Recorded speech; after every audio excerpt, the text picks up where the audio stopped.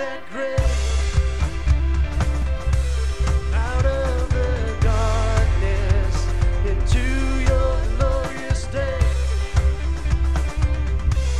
You called my name, and I ran out of that grave, out of the darkness into your glorious day.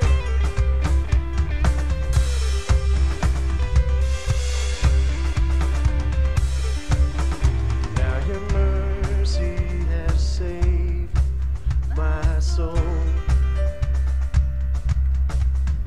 Now your freedom is all that I know. The old me knew Jesus when I met you. You called my name, and I ran out of that grave, out of the darkness into your glorious day. You called my name, and I ran out of that grave, out of the darkness into your glorious day.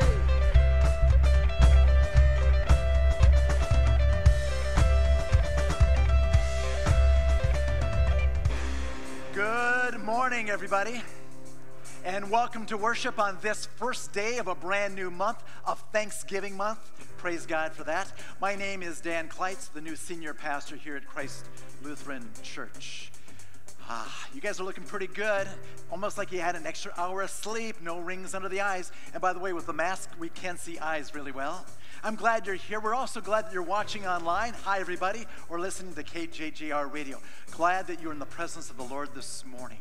Today, we take on part one of a new two-part series entitled Becoming Contagious Like Jesus. So let's get ourselves infected with the good news this morning, continuing on with worship in the name of God the Father, the Son, and the Holy Spirit. Amen. Amen.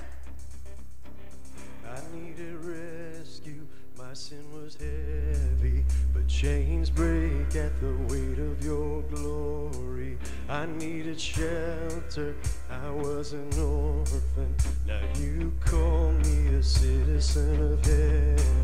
When I was broken, you were my healing, now your love is the air that I'm breathing. I have a future, my eyes are open, 'cause when you call my name, and I ran out of that grave, out of the darkness into your glorious day. You called my name, and I ran out of that grave, out of the darkness into your glorious day.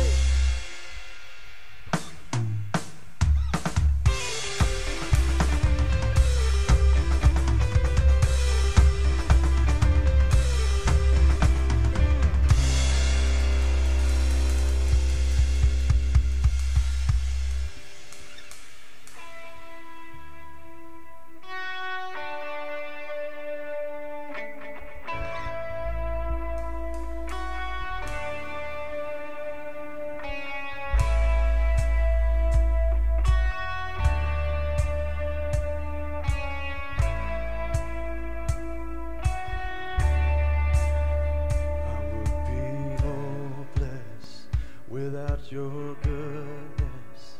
I would be desperate without your love.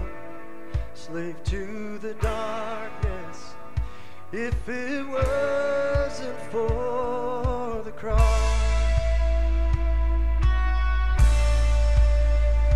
You have won me with your kindness. Chase me down when I was lost. Where would I be if it wasn't for the cross? Hallelujah, you, Jesus. I was a prisoner, now I'm not. 'Cause with your blood, you bought my freedom. Oh, hallelujah, for the cross.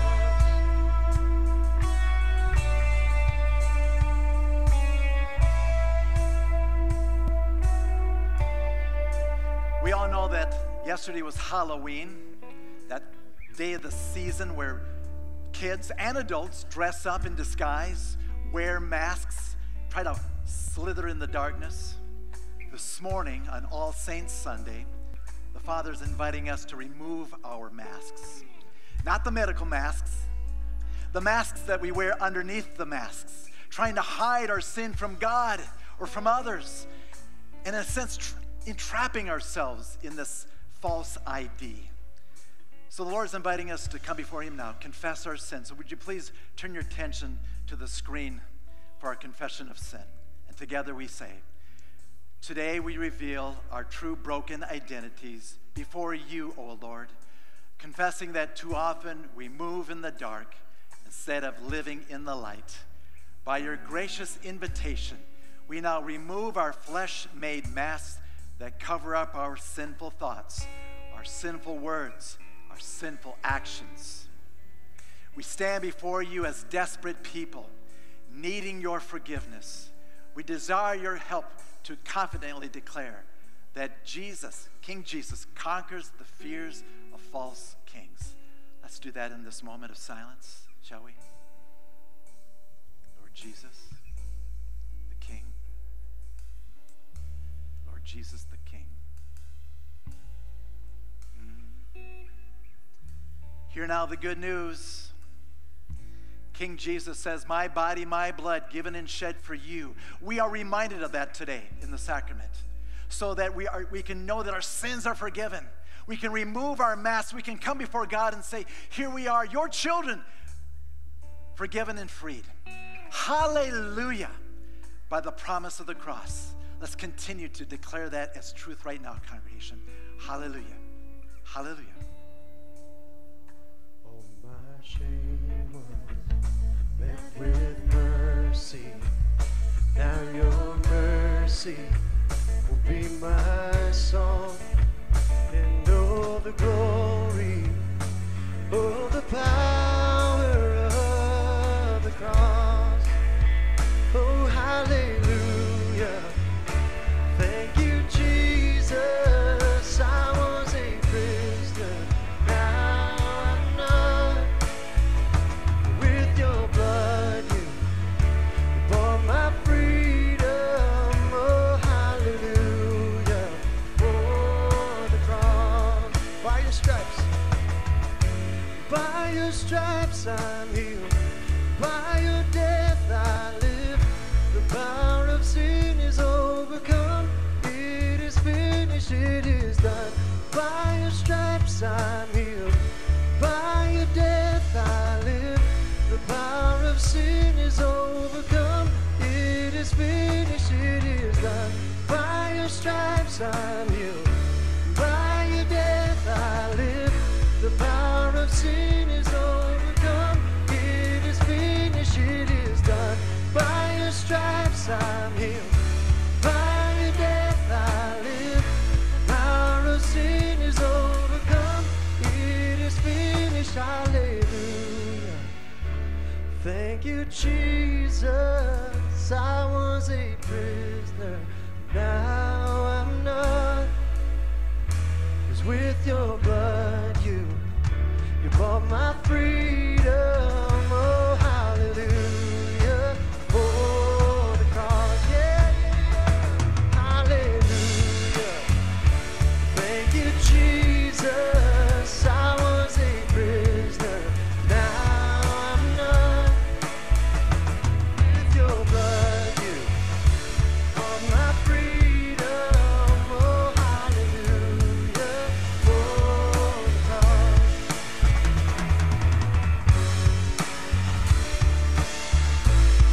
Well, I thank you for the cross, Jesus. Thank you.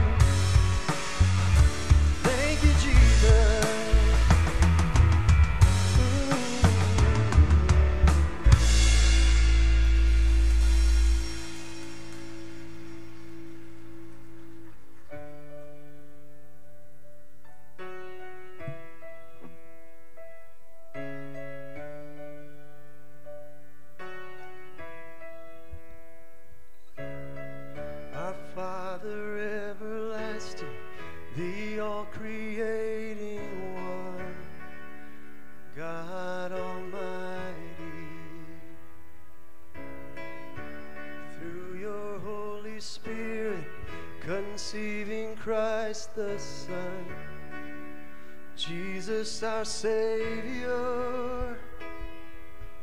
I believe in God our Father, I believe in Christ the Son, I believe in the Holy Spirit, our God is 3 in 1. I believe in the resurrection, that we will rise again, for I believe in the name of Jesus.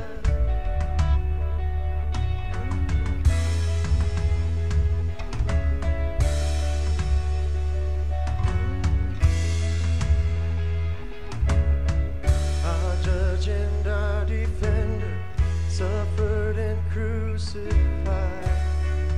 Forgiveness is in you. Descended into darkness, you rose in glorious light, forever seated high. I believe in God our Father, I believe in Christ the Son, I believe in the Holy Spirit, our God is 3 in 1. I believe in the resurrection, that we will rise again, for I believe in the name of Jesus.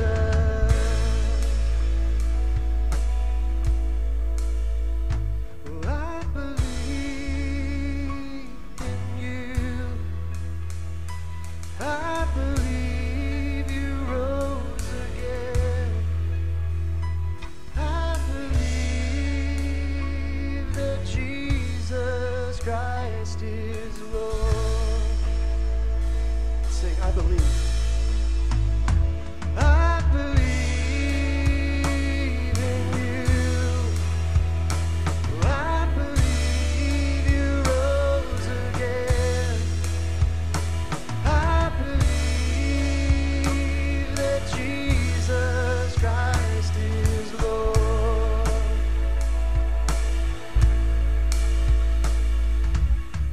I believe in God our Father, I believe in Christ the Son, I believe in the Holy Spirit, our God is 3 in 1.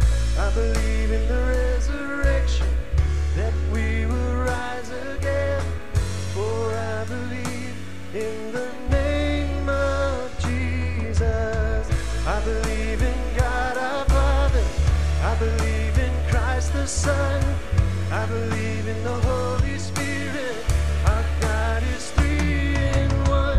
I believe in the resurrection, that we will rise again, for I believe in the name of Jesus, for I believe in the name of Jesus.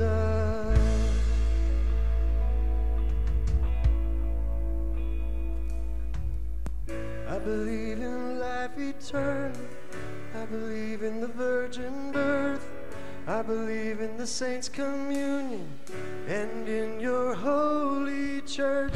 I believe in the resurrection, when Jesus comes again, for I believe in the name of Jesus, for I believe in the name of Jesus.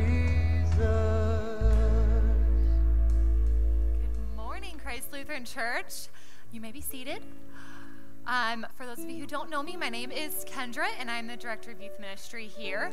And for those of you who have not seen our upgraded youth room, speaking of youth, you should go check it out. It got a facelift. It's got a new coat of paint. It's got some new furniture. It's beautiful. So you should go check that out. Just a few announcements that we have this morning. First, today is Holy Communion. We're going to be participating in communion together. So if you have not received the little wafer and the juice cup, just throw your hand up high, and we have our ushers walking around, and we'll get you one of those. We have one right over here.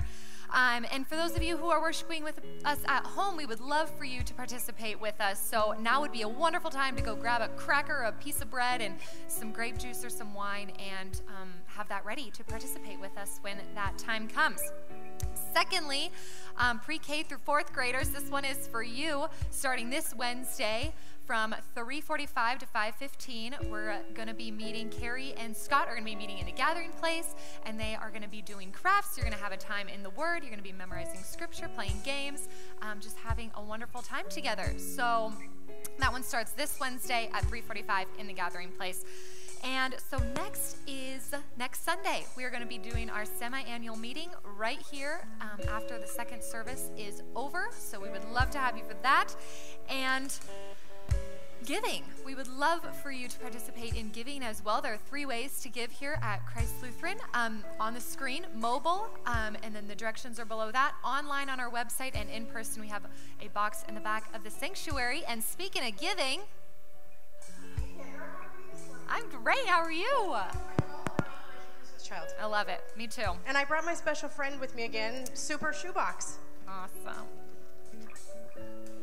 Captain Suey, I've been thinking about the 5 points that the pastor made during last week's sermon and how those points can be applied to our shoeboxes as well.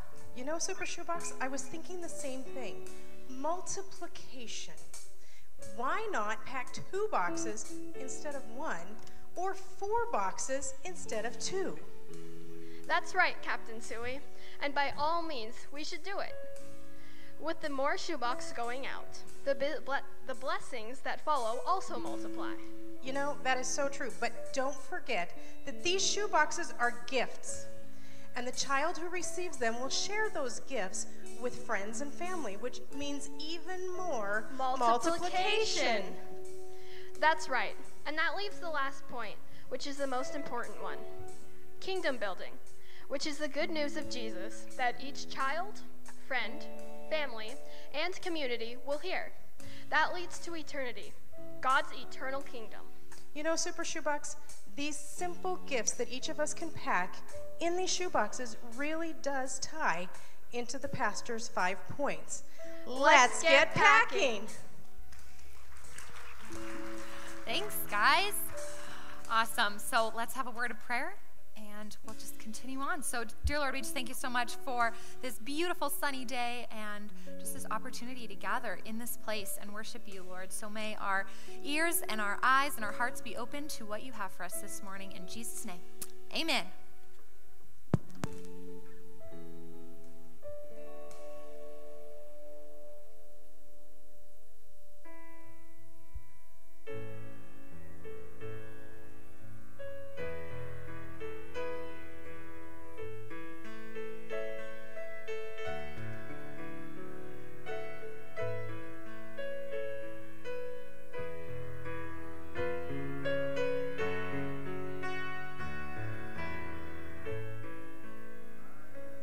Clock struck midnight. The ball came down. The cheers went up. There's a great excitement about a brand new year and all the anticipation and excitement and possibilities that lay ahead for January the 1st, 2020.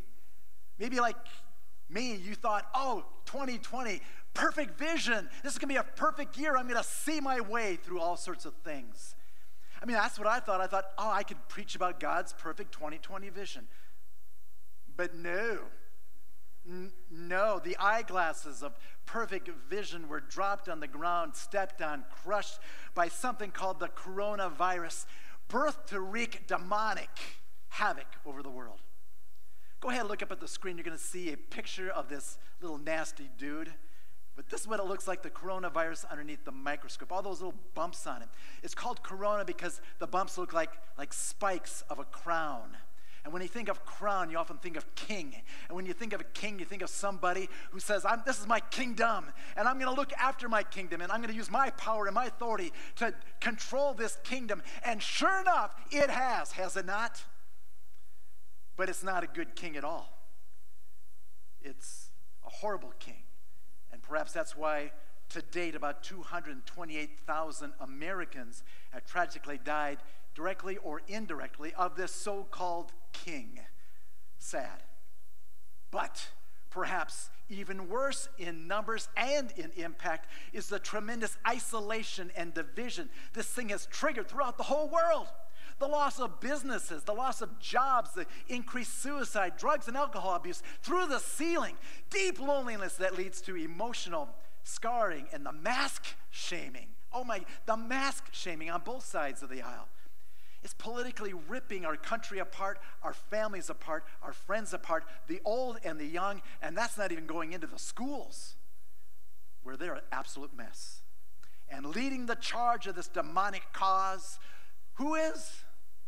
You might say the media is. Well, they're a conduit. They're a conduit, but they're not the leader. The leader is the enemy, and the enemy is fear. And fear is the bad breath of the devil. He's leading the charge. The virus is just a virus. In and of itself, it can't do anything but what viruses do. But what happens is fear jumps in and says, let's multiply our impact. Let's go beyond just the fear of I actually might get it and or die, but let's get into your mind that you might get it, no matter where you go or who you see. So just stay away. Don't talk to anybody. Lay low, and I mean lay low forever. Now we know the virus is extremely contagious. That's why it's a concerning thing. But fear multiplies itself way beyond just the physical sickness, leaving people to wonder now as we start yet another new month, maybe 8-9 months into this virus, saying, are we ever going to be the same again? Have you thought that? Are we ever going to be the same again? What really concerns me is the paranoia that I'm seeing, right? Here's an example. This goes way back into early July. It's summertime. Joanna and I are still living in Minneapolis, and we're off for one of our walks. We love to go for walks, and we're walking on the sidewalk, and we see this other couple coming on the same sidewalk our direction. So, sidewalk etiquette is you slide over a little bit so that you can share the sidewalk. As they get a little bit closer, we can see that they're all masked up. I mean, they've got a mask and then a helmet. I mean, honestly, they look like astronauts. It was a 2319, clearly. And I'm thinking to myself, okay, this is way before the mandate. This is before the governors came out and said, you got to wear masks everywhere. It's a beautiful outdoor day. And so, I'm thinking, and these people, instead of coming right up to Joanna and I, walking past us, they went into the boulevard, into one of the busiest streets you can ever imagine in our town. Traffic coming both ways constantly. And I said to Joanne, they would rather get hit by a car or take the chance of getting hit by a car than maybe the chance that as we cross paths, they're wearing masks, it's a beautiful outdoor day, for that microsecond of a second that they might actually get the virus. Friends, that's paranoia. But in addition, as if that isn't bad enough, let's throw in the heat of hypertension of race relations. Cities on fire, people breaking into businesses and stealing, defunding the police, Black Lives Matter, which is not about black lives, really. It's about attacking the nuclear family. And then, of course, the granddaddy of them all, what could that be?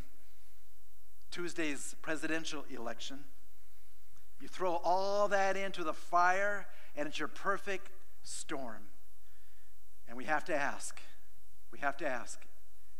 is this supposed to be God's year of 2020 perfect vision? A couple weeks ago, I shared a definition of biblical vision. Biblical vision is God's preferred future. Say that with me. God's preferred future. Let's do it all together. God's preferred future. Yeah. So God sees what God wants to see, because after all, he created the possibility. And he wants us to trust him and obey him so that we can follow him into a future that we can't always see, but he can. And that stirs his heart, because he says, then I know you love me, you're obeying me, you're trusting me. Because here's the good news, friends. While Corona King virus creates a raging fear that only sees danger ahead, doom and gloom, shut it down, to 2022, isolation, lockdowns. King Corona, Christ, reminds us that he is the crown of victory.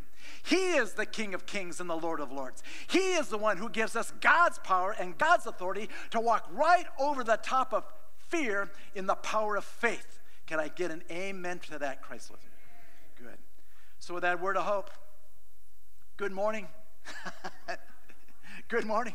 My name is Dan Kleitz, senior pastor here at Christ Lutheran. Here at CLC, we are going to continue to advocate for wearing masks when appropriate. Bathtub shower, I don't think you have to. So-called experts might say you will. But, let's be smart. Let's be kind. Let's be generous. Let's have an awareness that some people could be hurt by this thing, this disease. But we are not going to put our trust in our future in wearing masks. Instead, we're going to put our hope in Corona King Jesus, who says, I will crush all disease, and I will crush this kingdom future. Amen.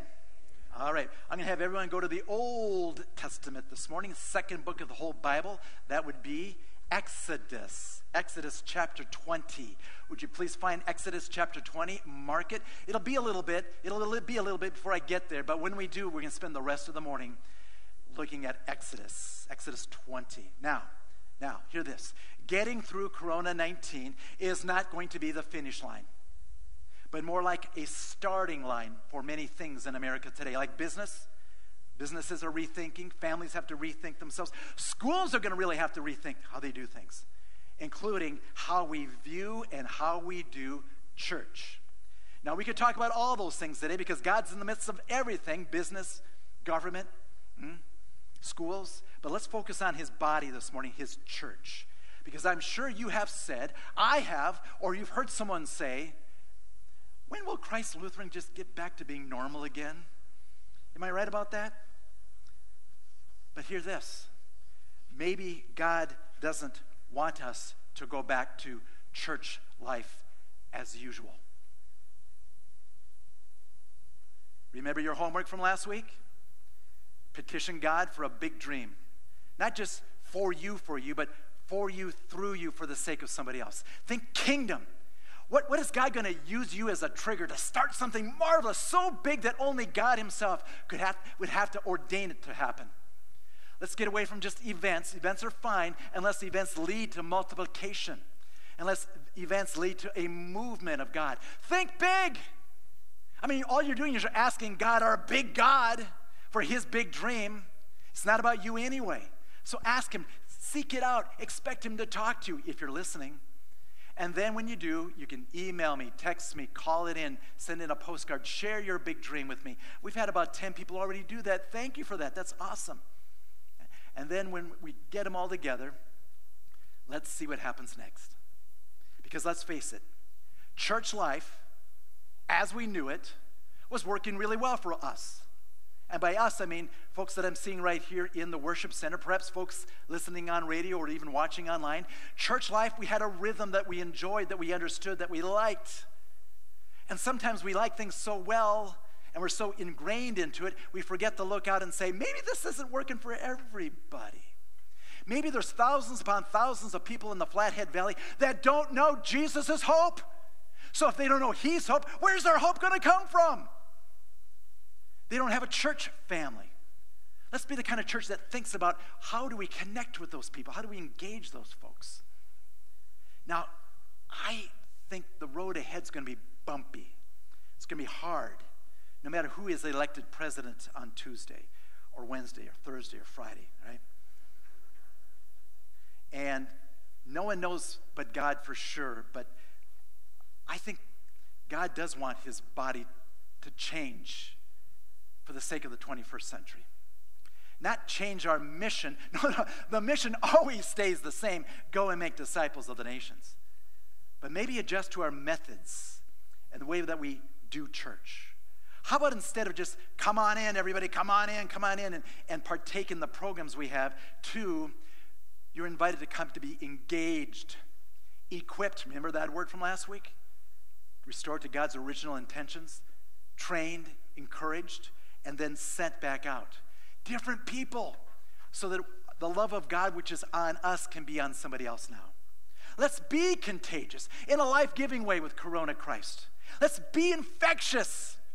Instead of passing on fear, which most of us are really good at, even unintentionally, let's be really good at imparting faith, hope. How? Good question. By focusing when we gather on the inside, by practicing Yeah, practicing. Practice the way you play. By sharing, by developing ways that we can be more effective moving from inside the church to outside the church. In other words, we want to gather well, but we want to even scatter better.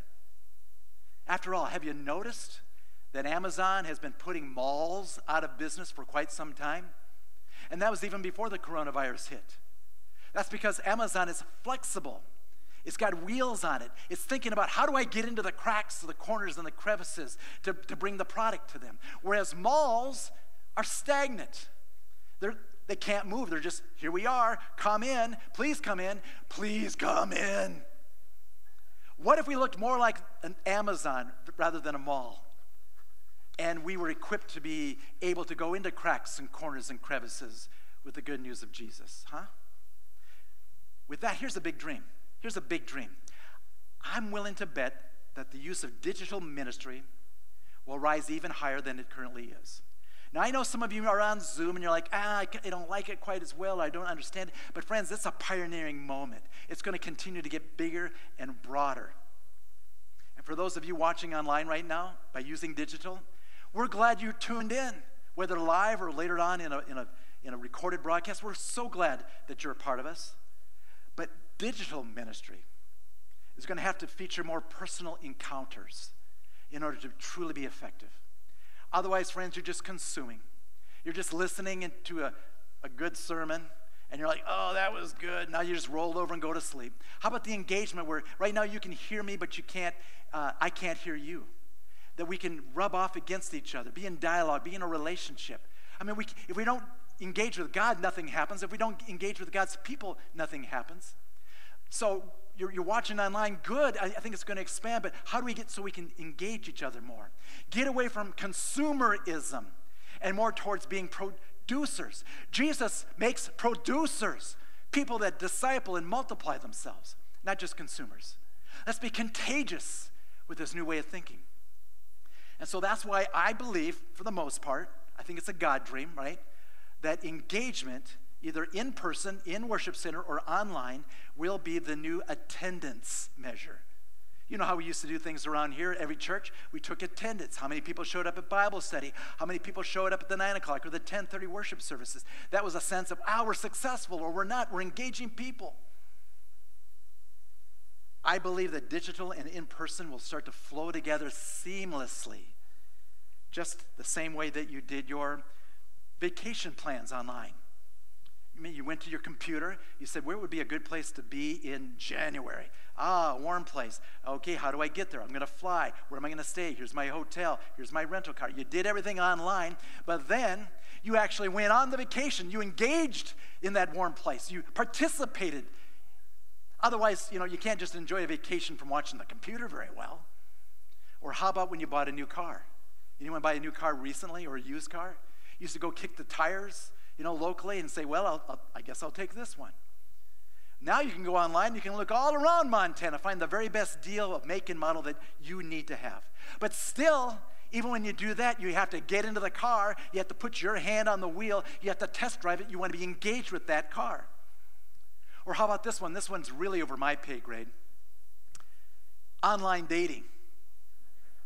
You go online and you look for someone, you think, well, that person is compatible. They look like they like dogs, I like dogs, right? That kind of thing. But still, even so, you found someone online, but you want to engage with them before you get engaged with them. You want to meet them. You want to go on the date person to person. And so my big dream, or at least one of them, is to be a church, Christ Lutheran, that innovates, that thinks big, that innovates. So we're no longer responding to crises, we're out ahead of it. Because again, I believe we're going to have crises coming our way. So friends, let's show the world that the church leads because we follow the leader of the world. Because as the future church, it will belong to those who are willing to sacrifice old methods, the things that we used to like and enjoy, and maybe even worked, for the sake of whatever it takes to make this mission happen. Whatever it takes, so that Christ is known. With that in mind, take a look at the screen. You're going to see this distinguished-looking gentleman up there. Anyone know who that is? One of our long-gone dead presidents, maybe? No? Anyone? That, my friends, is Henry Ford. Oh, Ford, now I know who it is, right? The innovator of the automobile industry. Henry Ford once said that if you asked people what they wanted, they would say faster horses. Think about that. So what kind of church should we be? Oh, I know, let's ask each other, because our opinions aren't laced with sin or small thinking or baggage from the past. Let's ask God. After all, this church belongs to him. Whitefish belongs to him. Montana belongs to him. The world belongs to God. Everything belongs to God. He is the creator of heaven and earth. He can do all things. Why not ask him? Go straight up and say, Lord God, what is it you want me to be? What is it you want our church to become? Huh? What do you want our church to become? Trouble is, there's 7 words that are often muttered in churches out loud or under our breath that are deadlier than any virus. I think you know what they are. We've never done it that way before. Wistful longing for the past while avoiding God's calling into his future comes easily during these dysfunctional times. And we are dysfunctional. I mean, talk about chaotic in our country and world today. And because of that, we're afraid of what could be next, so let's go look back to the past. But left unchecked, nostalgia can lead us into a worse virus, one that says, we don't care what the future brings. As long as I like it here, I don't care if anyone else is going to hell or not. Or, this is scary. What's God going to require of me? Or something like, there's nothing wrong with this. It's not broken. Status quo, irrelevancy, paranoia follow. But friends, I'm not picking on us. I'm talking about the human race. This is nothing new. Finally, let's go to our Bibles. Exodus chapter 20. Exodus chapter 20. Get this. What verse? Verse 20. Exodus 20, 20. God's perfect vision. I hope you find the humor and irony in this, because when you read what comes next, you're going to go, oh my gosh. This is speaking to us today. Genesis 20:20. Quick background. God has just used Moses with God's big dream to deliver the people from their bondage of slavery in Egypt, and set them free. They went through a supernatural thing called the parting of the Red Sea. How could you possibly go through the Red Sea and not say to yourself, this God is awesome? Our future is going to be awesome. I can't see the future, but I know it's going to be awesome because look what God just did. And yet, Moses came down from the mountain with the 10 Commandments. God's way of saying, now with this new freedom that I've given you, I want to show you that I'm a God that wants to be in relationship. I want to be a God that engages you. With that in mind, let's open up Exodus 20 and 20. Because when Moses comes down the mountain, the skies are filled with lightning and thunder, and the people get scared. And Moses says to the people, do not fear. Do not fear. For God has come to test you. Whoa! Do not fear God. Did he say test? Tests bring anxiety. They bring worry, right? Whether you're a little kid going through school or you're a big kid, tests make us go, oh no, I'm not ready. I'm going to flunk it. What kind of teacher God is this? He's going to beat me up for what I don't know. Just the opposite is true. God tests us to show us that it's not about us. Praise God. He tests us to show us that, yeah, we are probably going to fail. We might do well for a while, but eventually we're going to fail. But fear not, I've got you covered. He's going to test us to show us that we don't have to be God. He is. Praise God. Do not be afraid, for God has come to test you, that the fear of him. Now here's the flip on the word fear. The awe of him, right? The respect of him. The majesty of him, your admiration of him. Oh, God, you just delivered us through the Red Sea. I know and I trust you. I will not be afraid. He says all that, so he says, I'm going to lead you. I'm going to guide you. I'm going to go before you. Hear that? See that? I'm going to go before you so that you may not sin. The sin he's talking about here is the sin where we say, I don't trust God, or I'm not going to obey God, Or I think I could be a better God myself. That's sin. When we try to be God ourselves, that's the ultimate sin. And God is saying, I'm going to test you to show you out of love that you can rely on me, you can trust me, you can follow me as I lead before you into a future. So don't sin. Trust me. Okay? I mean, is that cool? Or what? Exodus 20:20. Exiting bondage to freedom, and yet even with freedom, we get afraid. Let's go to Exodus 32 now. Exodus 32. All right, now we're going to have stuff up on the screen here, but with about the next week, we're not going to do this anymore. So bring your Bibles to church on Sunday, or I know we have some always in the back. Let's make this a good habit here at CLC, shall we? All right. So when you think about the future, it often tempted to think about what might happen or what might not happen. Am I not right about that? The future. Am I going to have a 401k? Will we be able to afford to go on vacation? Will I even have a job? What happens? What happens if so-and-so gets elected president? What's the government going to happen? Will I be sick? Will I not be sick? Will my friends be impacted? Worry, worry, worry, fear, fear, fear. That's what happens when we look to the future based upon ourselves. But nostalgia by contrast is oriented towards the past. And think about this. The Israelites said, oh, yes, bondage in Egypt, hundreds of years, that wasn't so bad. Well, we don't know what the future brings, but at least we knew what the past was. Really? Really? Are we talking about Israelites or are we talking about Americans? That's what fear does. Let's look to Exodus chapter 32, verses 1 through 4. Exodus 32, 1 through 4. When the people saw that Moses delayed in coming down from the mountain, the people gathered themselves together to Aaron and said to him, make us gods. See how that's written? Small g, plural. Make us gods. Things that we can cling to, things that we can trust in, things that we can see and taste and touch and feel, so we can feel better about the future. Who shall go before us? As for this Moses, the man who brought us out of the land of Egypt, and it was awesome, but we don't know what has become of him. So Aaron said to them, all right then, take off the rings of gold that are in the ears of your wives, your sons, and your daughters, and bring them to me.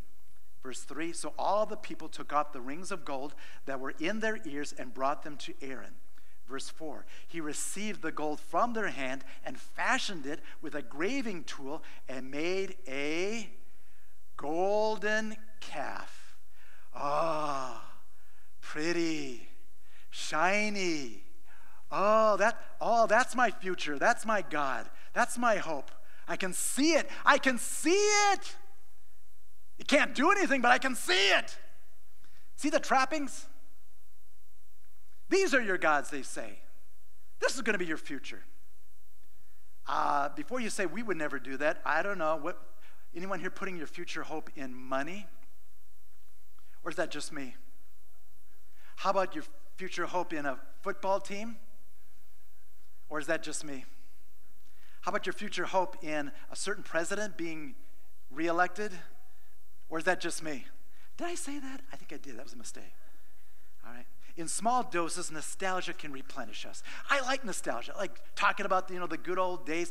Man, I was bummed because my 40th class reunion of high school was canceled by that dumb king, the other king this last summer. I couldn't get together and talk with my fellow guys about all the things that we remember that we thought we did so great.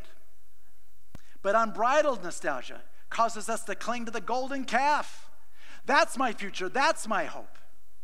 Look what happens here in Genesis 19:26. You'll see it up on your screen. Genesis 19:26. And I want you to hold your spots in Exodus. Here's Genesis. Lot's wife, you know that story. She looked back as she was fleeing away from Sodom, a terrible place. And as she did, she was frozen in time. Spiritually speaking, we risk the same fate when we idolize the past, when we look back to the past. And today I'm talking mostly about the church past that I loved too. I loved it too.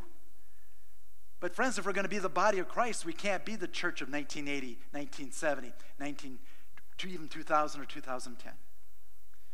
Stay focused on the mission and look for God to give us new methods. Stay focused on the mission. Let God give us new methods. With that in mind, let's go to the New Testament. Now, up on the screen, you'll see Luke chapter 9 and 62. Jesus says, he who puts his hand to the plow and looks back is not fit for the kingdom of God. Now here again, I shared this last week, a definition of the kingdom of God is this: a culture, and we want to become a culture of obeying and trusting Jesus. No matter what, we're going to obey and we're going to trust Jesus by living in, trusting for his provision, his power, and his authority for us as the body. That's the kingdom of God. The opposite of that is when you say, well, here's going pretty well. Oh, what about, and you take that poor plow and the ox and you just tear up your fields. That's the opposite of the kingdom of God. Because in times like 2020, Christians, we have far more to offer than just edifying of nostalgia. We have more. We have hope. And hope is not a wish. A wish is like a coin flip. Oh, 50-50. Hope is real, it's concrete, it's Jesus. Jesus died at that cross. Jesus was raised again. Jesus says, I will come again. In the meantime, I'm giving you my Holy Spirit. We have that kind of hope, even in death. I mean, does anyone know exactly what death is going to look like for us? You know, when the end? No, we don't. I think God did that on purpose because now we have to trust him. He's testing us. Are we going to trust him or not? It requires faith. But even in death, we have hope. As Christians, we have hope. We have that. We don't have to be afraid. Up on the screen, Romans chapter 5, 3 and 4. Look what Paul writes. He says, we rejoice in our sufferings. What? Yeah, we rejoice in our sufferings. Why? Because in doing so, we get to be tested by God to show us, that God's going to be with us and you don't have to do it by yourself. Testing helps us see God's preferred future with 2020 vision that we need God. We rejoice in our sufferings, knowing that suffering produces something. Remember I said before, we don't want to be consumers, we want to be producers. It produces endurance, the endurance of the cross. And endurance produces character like Jesus. And character produces, together we say, hope. And hope does not put us to shame. It does not embarrass us. It's not there one day and gone the next. It's there always because God's love has been poured into our hearts through the Holy Spirit that has been given to us. The Holy Spirit says, I give you God's 2020 perfect vision so that you can see no matter what. God is with us. Corona King Jesus shows us, follow me, and I will demonstrate what a life of God is like. Suffering, yes. Hope, even more so. I'll show you what I mean. Let's go back to our Bibles. Exodus chapter 32, verses 11 through 14. 32, 11 through 14. Of course, the people grumbled. They began to rebel. They weren't too sure about the future. They wanted to go back. This is what brings on wandering. God's not happy. Why wouldn't God be happy? Because he says, I've got a desire, my preferred future here, and you don't believe it. I mean, it's crushing his heart. He's jealous for us. Here we go. But Moses implored the Lord his God and said, O Lord, why does your wrath burn hot against your people, who you have brought out of the land of Egypt with great power and with a mighty hand? Why should the Egyptians say, with evil intent did he bring them out, only to kill them in the mountains and to consume them from the face of the earth?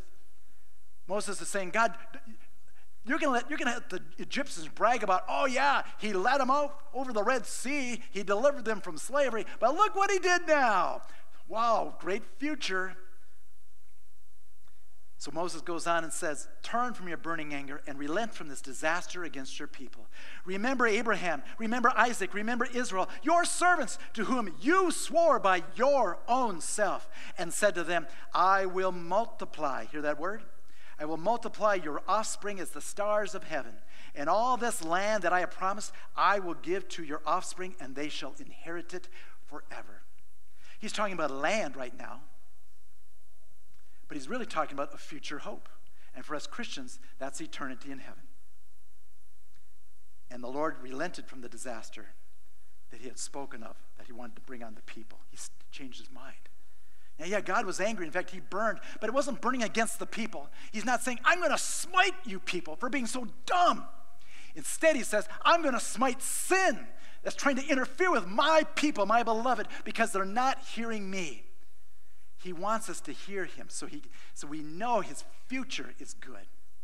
So instead of 10 more commandments coming down the hill, Moses sent his one and only son, King Corona Jesus, to this planet.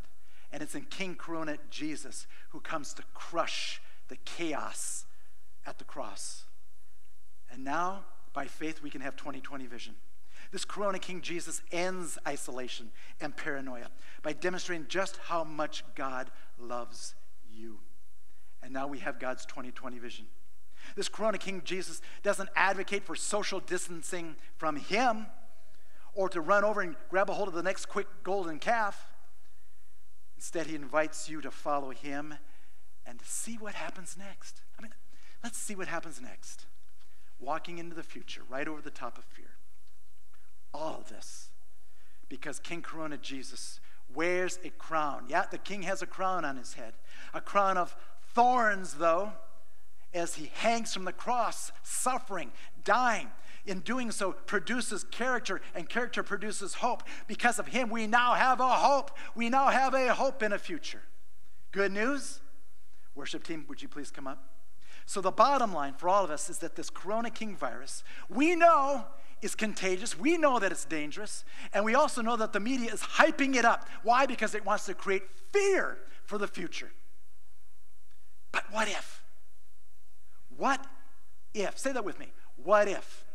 What if our trust in Corona King Jesus makes us even more contagious, even more infectious, that we begin to cancel the Corona King virus by just the fact that we're rubbing up against the King of Kings, diatribo, and he's rubbing his love off on us so we can now rub God's love off on others. One more time up on the screen, Exodus 20 and 20. I love this verse. Moses is saying, don't be afraid, because when God tests you, it's not to flunk you, it's to faith you. So you can trust God. You can be full of his awe and his wonder of all the mighty things he's done for us. He's going to lead us into a future that we can't always know for sure, but it doesn't matter because he promises to be with us. That's what Holy Communion is all about, friends. So let's prepare ourselves now to receive the promise of Holy Communion right now. A sign of hope, to be reminded that God does love us and Jesus demonstrates so at the cross. Grab a hold of your communion kits, please. And prepare yourselves to pull back the two layers, revealing the bread and the wine. For in the night in which he was betrayed, our Lord Jesus took bread. He gave thanks to God. He broke it and he gave it to everyone to eat. And he said, take and eat. This is my body, suffering to produce endurance and character and hope. Do this in remembrance of me. Let's go ahead and partake in the eating of the bread. Then again after supper, Jesus took the cup and gave thanks and gave it to all to drink, saying, this cup is the new covenant in my blood, shed for you and for all people, so you can know there's going to be a future, and it's a future of hope, and it's a future that I invite you to follow me and discover. Do this in remembrance of me. Partake of the drinking of the wine. Let's pray together, shall we? Lord God, we repent. We repent of not trusting you always for our hope and our future. We repent that we're trapped by fear and anxiety and worry all the time. Lord, we repent of that. Get it off us, Lord. Get it off us, please. We want to walk as people freed from bondage into real freedom. Freedom to follow you now, to trust that you have a future for us. Lord, we pray that we become contagious as we do so. Contagious in a life-giving way, that people will be drawn to us. Contagious that when you download your big dream into us, that we'll want to share it. We'll want to share it because we know it's from you. We ask, Father, that you continue to crush this virus And perhaps worse yet, all the contaminants that come with it, like the anxiety and the separation and the anger. But we do pray for those who are sick with it, for healing. We pray for those who are sick of it in fear. We pray for those who have been attacked by other kinds of illnesses, for healing and restoration. We pray for those who are out hunting right now, for safety. We pray for this Tuesday's election, Father.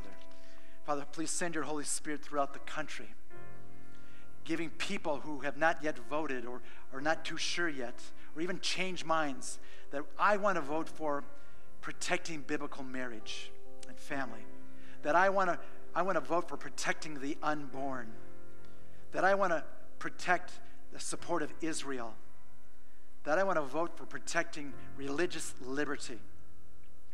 Father, we ask for courage to not only pray that, but to live like that as well.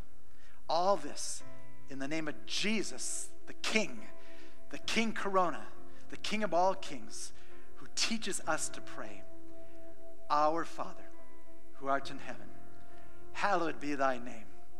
Thy kingdom come, thy will be done on earth as it is in heaven. Give us this day our daily bread, and forgive us our trespasses, as we forgive those who trespass against us. And lead us not into temptation, but deliver us from evil. For thine is the kingdom and the power and the glory forever and ever. Amen. Amen. Please rise as we continue now in worship.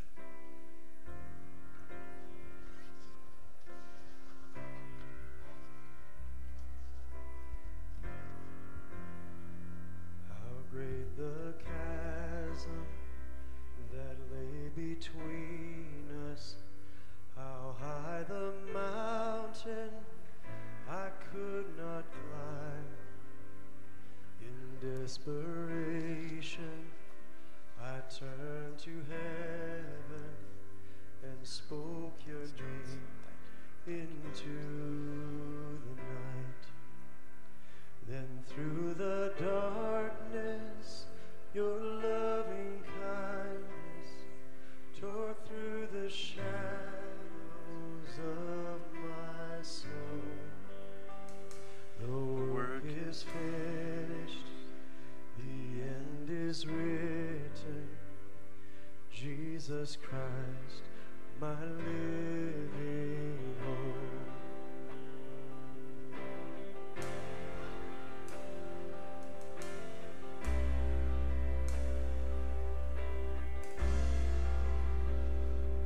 Could imagine so great a mercy?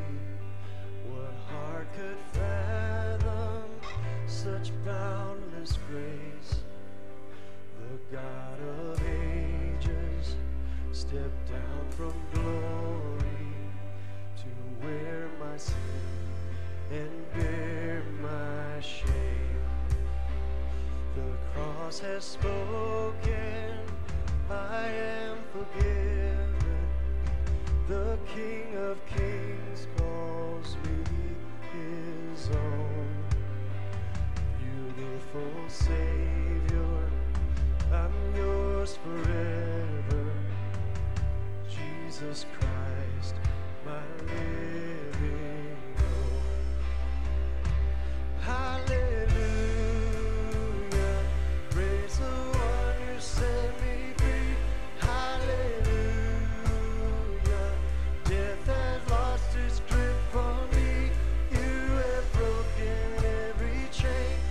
Salvation in your name, Jesus Christ, my living hope.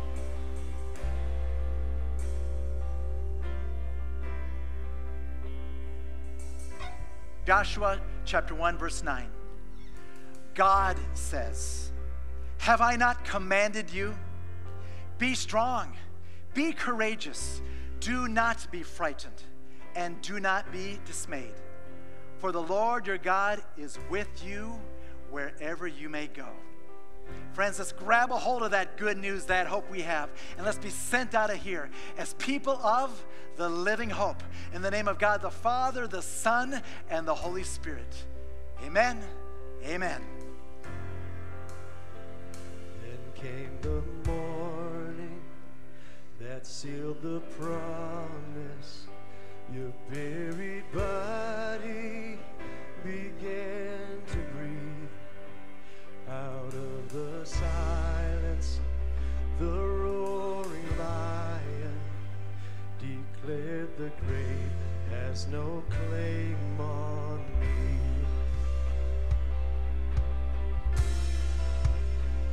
Then came the morning